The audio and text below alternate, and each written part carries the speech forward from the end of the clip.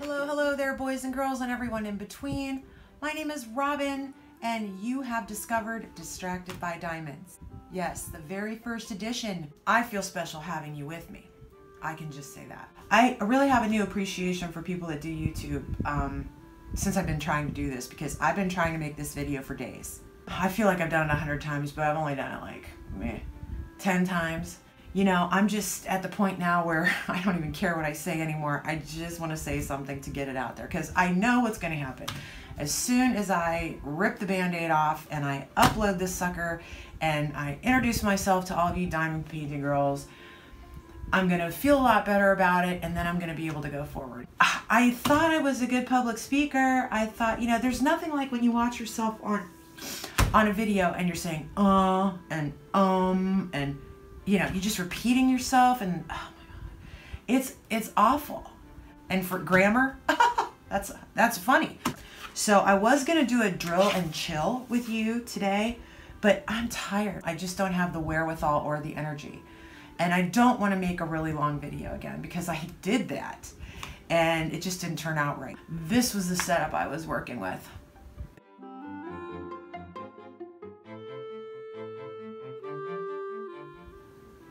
Yeah. Today, I got a new tripod. I got my tripod, but then my new diamond painting did not come. My tripod came and I was so excited, and I got it out of the box and I was so happy, and I thought, oh, this is gonna make all the difference. It's gonna be like a shiny new penny. I'm gonna forge ahead with this video and it's gonna be fabulous. And this tripod is just as bad as what I was using. It might even be worse. And I'm not sure I'm gonna be able to use it for a drill and chill session at all. I'm really hoping that you guys will take some pity on me as a noob and leave me a comment and tell me what kind of tripod you use. If you're a diamond painter, I wanna hear specifically what kind of tripod you're using, especially for your drill and chats, or your drill with me's and your whip and chat. About me.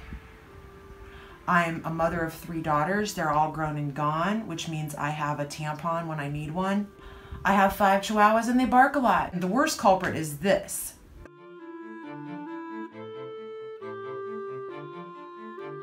Pippi is peppy, and Pippi barks a lot. And we've had her about 6 months or so. She was 6 months old when we got her. So she learned all of the bad habits from the other ones already. So it's just, ugh. What are you gonna do?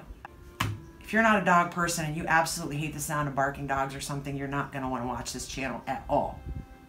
Don't even waste your time. I want you to change the channel right now. I want you to find something else to watch. I live with my husband, Ben. We've been together 25 years. It's interesting. What else? I am a crafter.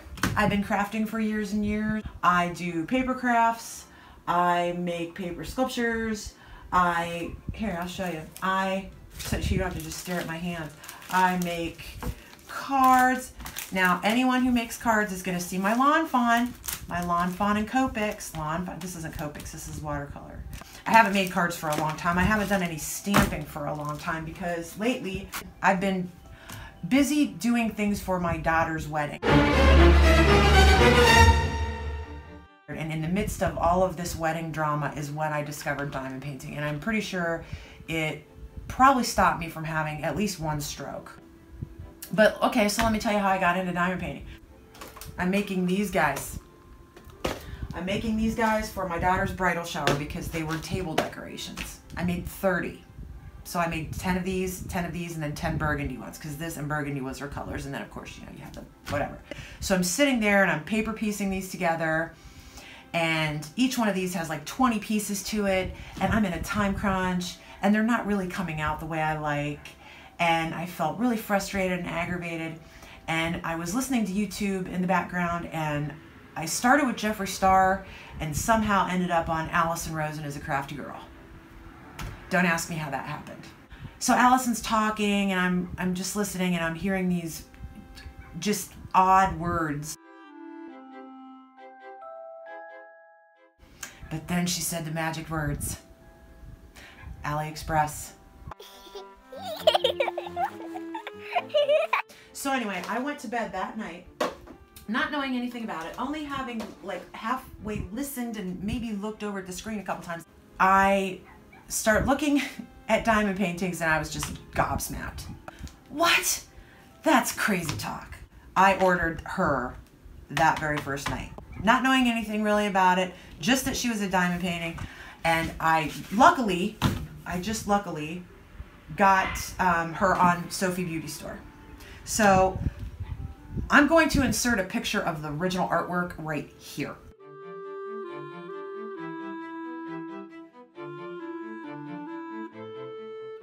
I just fell in love with her when I saw her. I said, yeah, I really want to do her, and I have the perfect spot for her on my wall. And I even got really lucky and I found a picture frame at Goodwill that, honestly, I'm not kidding, is the exact perfect size that I need for her. And I am going to frame her for you. I hope that you can get this on camera. My pad is under there. She's so sparkly. I mean, I love her sparkle. I love her shine.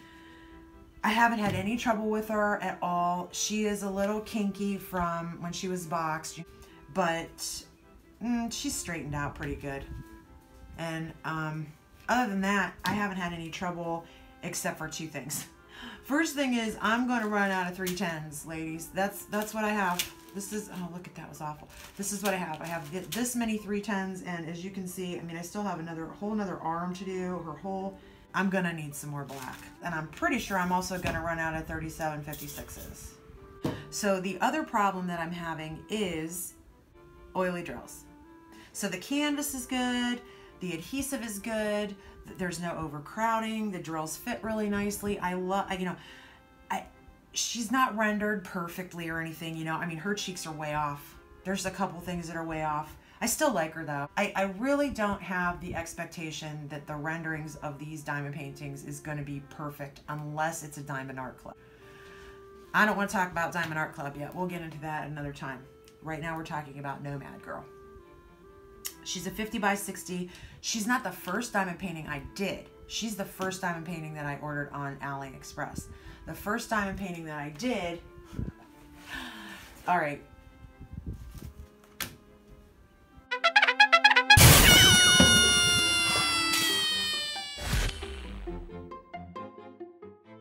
I was trying an experiment. I didn't want to wait a month. I couldn't wait to get my hands on these diamonds and these drills and blah, blah, blah.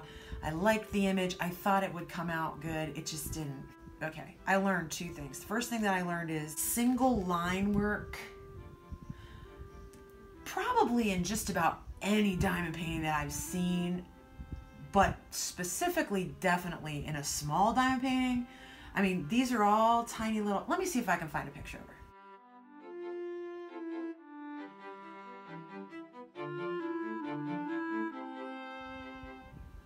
Yeah, these are all tiny little hand-drawn things. They're just blobs. They just look like blobs.